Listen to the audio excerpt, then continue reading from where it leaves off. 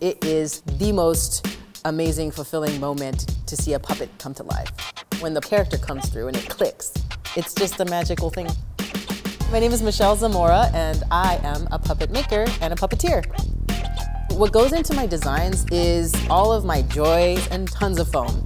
We hand dye fleece, we use furs, we use tons of glue. Then we go into the build and fabrication part, which is so much fun. When the puppet comes to life, I always do a squeal of approval. I've been making puppets my whole life. And then now we're just trying to elevate the art form of puppetry in an innovative way. Puppeteering takes a lot physically. Your body's crouched into a small little corner. I just translate all of my instincts as an actor through an object. It connects me so much to my performance. It takes love.